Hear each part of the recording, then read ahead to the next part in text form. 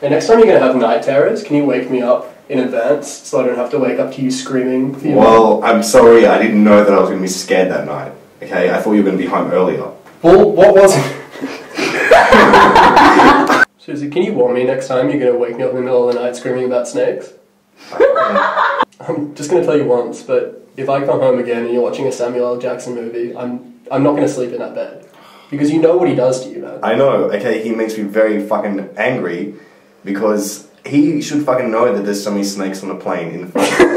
Seriously, dude, why did you have to watch a Bruce Lee movie before you went to sleep, man? You know what he does to you. I know, I like to fight in my sleep and it gives me training. Dude, seriously, why did you have to watch Tim Burton's Batman before you went to sleep? And you know what he does to you. Because America makes me angry. And I think crime fighting should be done by the public, not by police, Dude, government fucking. Why did you have to watch The Dark Knight before you went to sleep? You know what that movie does to you, man. Yeah, I like to look at the parallels between George Bush's presidency. Seriously, dude, why did you have to watch fucking Fahrenheit 9/11 before you went to sleep? Because...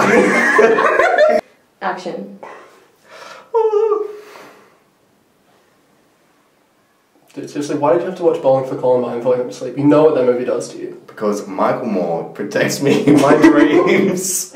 Michael Moore protects me in my dreams, okay? You know he doesn't. He's not like, he's like a reverse Freddy Krueger where he just comes in your dreams and makes everything alright. He does, because he knows what America should be like. And I think that's what I want my dreams to be like. I want Michael Moore's America to be my utopia. Okay, well I don't want mine, because you know that your dreams always invade my dreams, and I was having a nice dream about when the Rugrats go to high school, and then they all pulled out guns, and so it was a mess. Yeah, well you should fucking tell that to Charlton Heston, but no, he's fucking dead.